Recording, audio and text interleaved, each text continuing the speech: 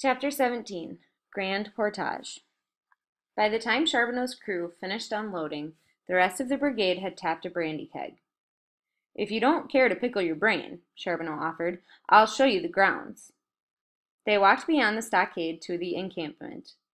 Pierre was surprised to see two separate camps with a rushing creek between them. One was for the pork eaters, the men who headed back to Montreal before autumn. The other was for the Hivernants, the men who wintered in company outposts to the north. "Why two camps? Don't they talk to each other?" Pierre asked. Charbonneau laughed. Pierre was amazed at how relaxed the man was this afternoon. "They talk just fine," he answered. "The problem is their talk always leads to fighting. Hivernants like to boast, and the worst of the whole lot are the Athabascans. The company keeps them apart so they won't kill each other." Pierre nodded. His father had told him many stories about the Athabascans, the company of voyageurs who were legendary for their strength and endurance. Their standard packs were 110 pounds, and they were hired for 5-year terms. They bragged constantly and liked to prove their toughness in fights with the other voyageurs. Up the hill behind the fort, Charbonneau stopped and announced grandly, "Here it is, the carry that everyone talks about, Grand Portage itself." Pierre looked up the nearly vertical path. "One day," Charbonneau continued, "you'll be proud to tell your grandchildren you stood here. Fort Charlotte and the Pigeon River are 9 miles off, but what makes the trip so brutal isn't the distance. There's a 300-foot rise between here and there.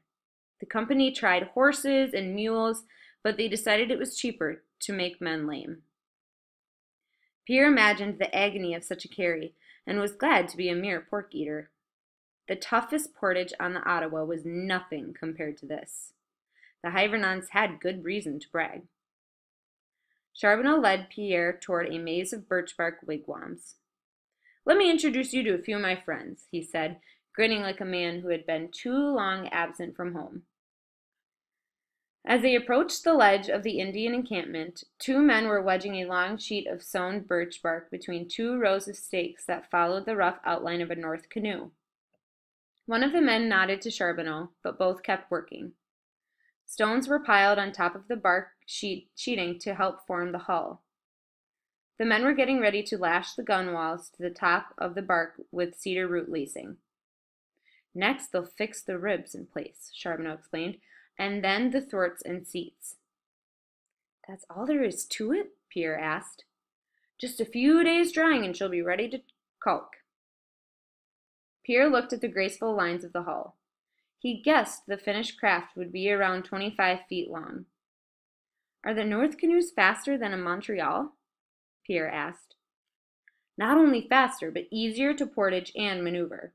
The Ojibwa have been perfecting these boats for centuries.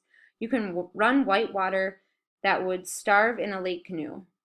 Charbonneau was tracing the curve of the hull as he spoke. "Why, I remember one day when we were running the Namakan River—" Suddenly, there was a war whoop behind them. Pierre whirled to see a tall Indian smothering Charbonneau in his arms. At first, Pierre thought his companion was being attacked, but then he saw Charbonneau grin. As he squeezed Charbonneau tight, the Indian sang out, "Charbonneau, you old bone shaker!" They pushed each other back to arm's length, and Charbonneau had a chance to speak. "So, how was your winter, Muckwa?" Pierre had never seen anything like Muckwa. To keep from laughing, Pierre covered his open mouth with his hand. The brave wore a wide-brimmed hat with a sash wrapped around the crown, holding 3 ostrich feathers high above his head. A silk handkerchief was tied at his throat, and a red checkered shirt showed beneath his blue waistcoat. Lace was pinned to the shoulders and sleeves of the coat, and he wore dark burgundy knee breeches. Though he didn't wear shoes, Pierre noticed a gray sock on one foot and a red on the other, each held up by a silk garter. "You know the winters, my friend," Muckwa replied. "The game goes a little farther out each year, but we survive." The Indian spoke excellent French. He grabbed Charbonneau by the shoulders again. "It is good to see you, Charbonneau." They squatted on the ground and visited a while longer, sharing news of the past year. After Charbonneau explained Lalanne's death, he said, "We better get back to the fort and report in."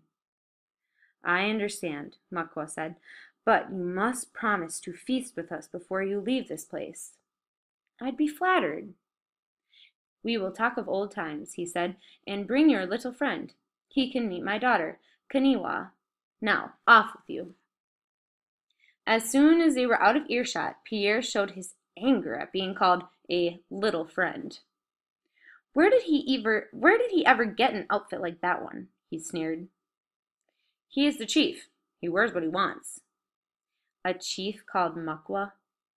"Makwa means bear in Ojibwa," Charbonneau explained patiently. "The bear is a powerful spirit animal.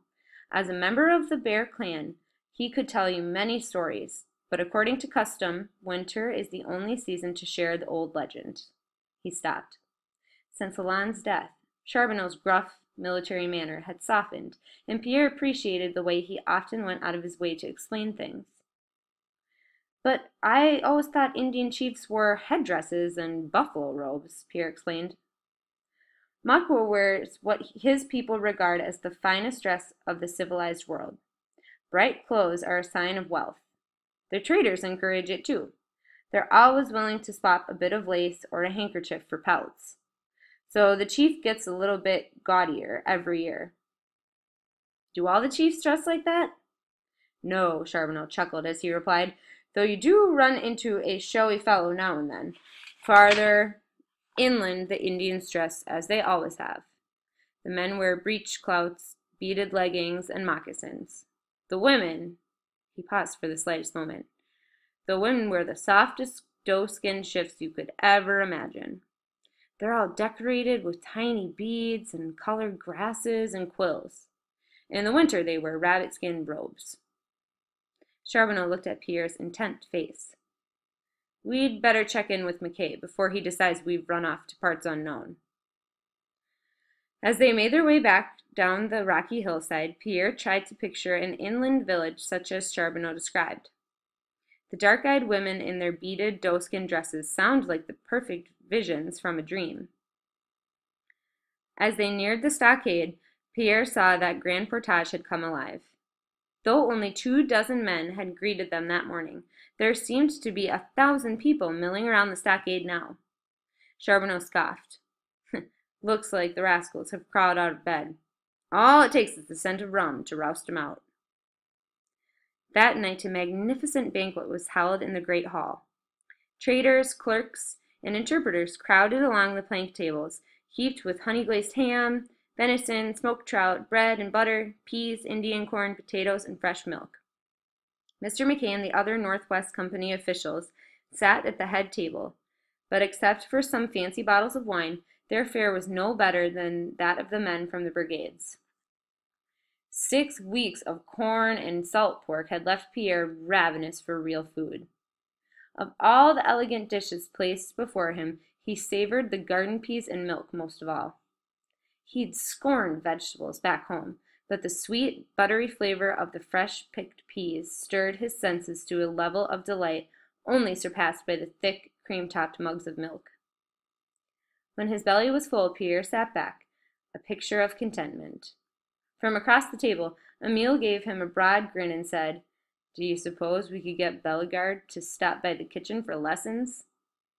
"They'd throw him out on his ear," Pierre said, chuckling. "Or at least make him take a bath first," Emile added. As soon as the meal was over, Pierre was surprised to see the men carry the tables to the far end of the room.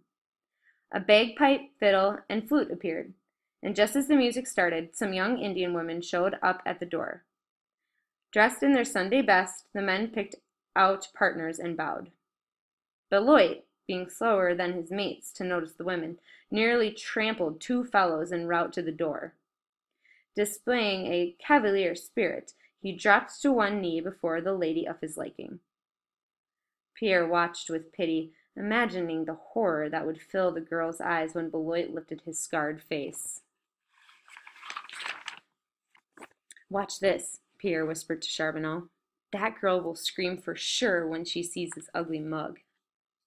To Pierre's surprise, the pretty girl smiled and nudged the friend beside her. When Beloit offered his arm, he and his chosen promenade proudly to the dance floor. Did you see that? Pierre was shocked. What, Beloit and the girl? Yes, she's so pretty, and he's an awful mess, Charbonneau offered, chuckling at Pierre's astonishment. It's a different world up here. Scars are a fact of life in the wilderness. They're badges of honor, tokens of a life lived hard and well. Pierre was still shaking his head in disbelief when he felt someone tap his shoulder. He turned to see a pretty Indian girl standing beside him. When she said something in Ojibwa to Pierre, Charbonneau burst out laughing. What'd she say? Pierre asked, embarrassed by the sudden attention. She says she wants to dance with the handsome young Frenchman, Charbonneau translated. Apparently, all the young girls are talking about you. They like your blonde hair and your big muscles. I thought you were an honest steersman, Pierre said. That's what the lady said. Are you serious? Believe what you want, Charbonneau replied, but be polite. She's waiting for an answer. Pierre was flustered. Tell her that I don't know how to dance. Charbonneau grinned. He turned to the girl and spoke. When he finished, she took Pierre's hand and led him onto the floor. Pierre glared back at Charbonneau, who grinned innocently. Don't look at me, he said. I only told her that you love dancing even more than paddling your canoe.